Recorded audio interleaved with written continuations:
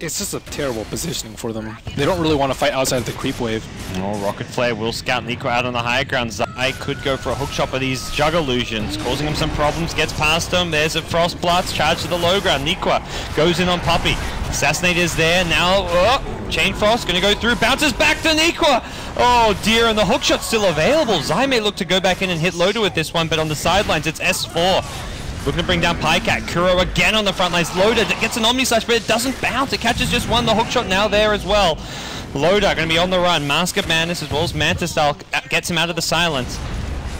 That's a Mask of Madness soon, but a couple of raises going to bring him down. That's a team wipe. S4 gets a triple kill, and could see like a BKB or something come from him, although not necessarily a BKB game against all this physical damage. Zai gripped up at bottom. Here comes his teammates though. They're going to be able to protect him soon. He just needs to get out and stay alive.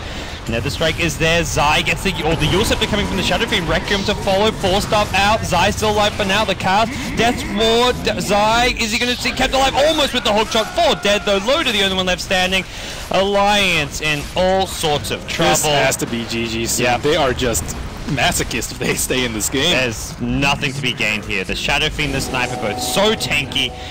Both going for the Skadi build. 4 heroes committing on a Clockwork. Couldn't even get the kill on that. They almost... Or barely got the kill. Yeah, barely got the kill. When he hook-shotted there and cancelled the Death Ward, I actually thought it was going to live for a second, but... Team Alliance get